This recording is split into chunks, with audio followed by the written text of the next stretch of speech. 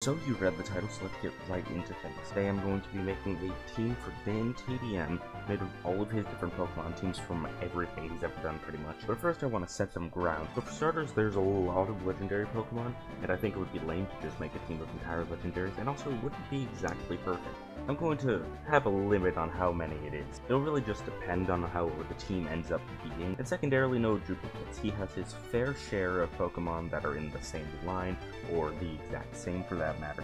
And I don't want a ton of the same Pokemon in the same team, because that would suck. So there's 6 different series that I'm going to be looking at today for Dan's different teams. The first of which being from a short series he did on a Minecraft mod called Pokemobs. This team consists of Gary the Ghastly, Shelled the Shelder, Squirt the Blastoise, Zubat the Zubat, and Bulba the Venusaur, along with Paul the Arcanine. Additionally, I'd like to mention that we can knock out Gary here, because there's several Gengars that he has later on, and those are obviously better than Gary here. Additionally, Shelder evolved, so obviously being a non-fully evolved Pokemon disqualifies you. The same goes for Zubat here, and I'm going to keep Bulba, Squirt, and Paul in the list for now. So next we're going to be looking at his team from his Pixelmon series, personally my favorite team of his. So this is the point where we're going to see me giving a bit of favoritism here. Some of these Pokemon are just not named. For example, his Blossom and Flygon don't have an interesting name, but Luna the Lantern does. Gengar being an exception here because I feel like he's picked this Pokemon enough times for me to feel like it should be on the team, at least in some respect, a Gengar should be on the team. He also has his Gyarados, which, though it is not named, is shiny, so very much obviously means something to him. Additionally, he has another Gyarados on his next team. And lastly, of course, his Zapdos, which I feel like has to be on the team, just based upon how he was so connected to it in his Pixelmon series. So then his Pokemon Let's Go team has a Gyarados, as I mentioned. I'm going to be taking the name of and giving to the shiny Gyarados, but getting rid of this unshiny one, simply because I feel like combining them into one Gyarados not only narrows our list, but allows for like a double reference if we so choose to include Gyarados. Then he has a Mewtwo, a legendary Pokemon, so even though it's not named, it'll be in the running. Another Venusaur seems to be one of those more taunted from. Another Gengar, which I'm going to remove one of, simply because we only need one. And from there he has a partner Pikachu and a Mew named Peanut. So his partner Pikachu, Buzz, is probably going to be on the team, considering partner Pikachu, especially with the Light Ball, is one of the strongest Pokemon, period. And I'm going to be, for now, leaving Peanut in the running, even though Mew isn't the strongest Pokemon, simply because it's a legendary. The next is his Sword and Shield team, which has a Corviknight, a Surfetch, a Zacian-Crowned, a Mr. Rime, a Centiskorch, and a Eternatus. Additionally, he also got a few more members of this team when he did the Isle of Armor, being a Blastoise and an Urshifu. We're going to be removing the Blastoise, though, because we already have Squirt the Blastoise from earlier, and so the rest of these are, I feel like he has a very close relationship with this team in particular. He really enjoyed this one, and it has a lot of interesting picks on it, so I feel like I can't really remove them immediately without feeling bad about it. And next are some ones I picked from his card deck for when he did some professional Pokemon card tournament. And immediately a lot of these guys are going to be removed because they either aren't evolved or aren't very good. For example, his Squirtle, not a very good Pokemon. His Bibarel, though Bibarel is a Pokemon that is okay in my books, I feel like it has to be removed simply because it doesn't meet a certain level of strength here. The same goes for his Cramorant and his Comfey. I'm going to keep Greninja on the list simply because Greninja is a strong Pokemon, and his Hawlucha and Snorlax are probably going to have to bite the bullet simply because I don't think they're particularly very strong, and I don't think he has a particularly strong emotional attachment to them. So I'm going to be keeping his Giratina on for now, simply because that was the main the showstopper of his card deck, along with Arceus for now. He got to turn this very late into the game in his run-through of Sword and Shield, so I don't think it's particularly very emotionally attached. Additionally, it's a legendary, and I'm going to be doing the same for Mewtwo and Mew. He did have Mew for a long time, however, I don't think it's going to be a very good competitive asset. So now we're going to be rounding some out by type.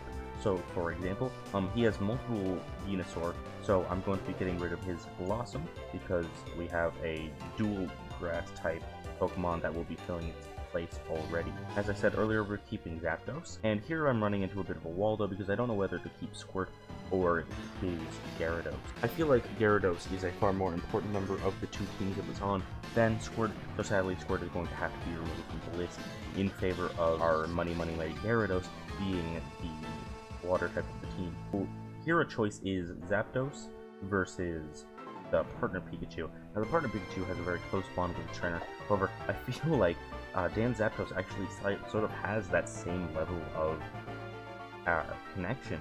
But regardless, this means that I'm going to have to remove Luna from the list, simply because I don't feel like Luna, even though Dan has a close connection with Luna, I feel like Luna is not really worthy of being on the team when compared to these two that he has a far closer bond with, and even if not a closer bond with, at least are more powerful. From there, I'm also going to be getting rid of his Flygon and Paul, because I feel like his Centiskorch is a better fire type anyway than Paul, and his Flygon isn't really the best of the best. But even though the partner Pikachu is technically stronger, I feel like obviously, as I said earlier, his Zapdos has a very close connection, and also his Pixelon series is by far probably his most popular of all of these series, so I'm going to be getting rid of Buzz, sadly, in place of Zapdos being the electric type of the team. So currently we have 4 members of the team that are in place: his Venusaur, his Gengar, his Gyarados, his Zapdos, along with his Centiskorch. So that's 5 different team members. I'm going to be removing the Greninja because we already have the Gyarados on the team, along with Corviknight because we already have Zapdos as a flying type. I'm going to be removing Surfetch because, frankly speaking, Urshifu is a better fighting type. I'm going to be removing Mr. Rhyme simply because I don't feel like it has very good type synergy with the rest of the team. And I'm going to be removing Giratina and Arceus simply because I feel like they don't provide enough of an emotional connection or really anything else to the team here. So now the competition is between Urshifu and Zacian-Crowned. I feel like Zacian will be better for competitive purposes, and so I'm going to be getting rid of Urshifu in favor of Zacian. And so now our full team of 6 is Venusaur, Gengar, Gyarados, Zapdos, Zacian, and Centiskorch.